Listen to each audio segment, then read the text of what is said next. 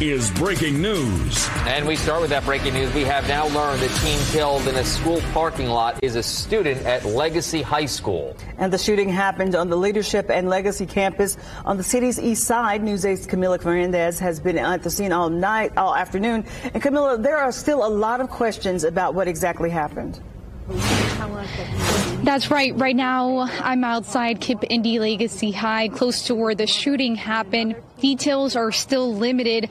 IMPD says the two individuals were both teen boys. Sadly, the victim, who was a student at the school, succumbed to his injuries. School officials say the student was walking home at the time of the shooting, which was at around 1 p.m.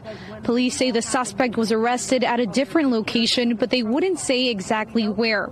Police, however, were able to confirm that the suspect was not a student at the school. IMPD also says there was disturbance there, but they would not confirm if the disturbance was connected to the shooting. Police say they are saddened to see this type of crime continue to happen. I'm frustrated. This is absolutely unacceptable. It's unacceptable that as a community, we've had conversations about youth violence all week, and this is how our week ends. School officials have informed me that they are in touch with the student's family, and they're also planning on having on-site support for students and staff on Monday following this tragic incident.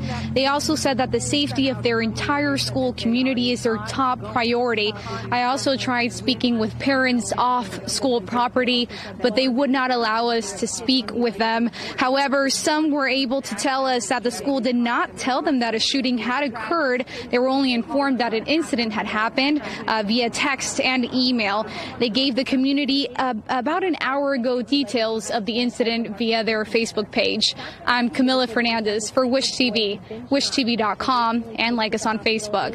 All right, Camila, thank you. Mayor Joe Hogsett also issuing a statement this afternoon in response to the shooting. He says this afternoon's shooting of an Indianapolis teen is another example of the horrific combination of access to firearms and a failure of conflict resolution.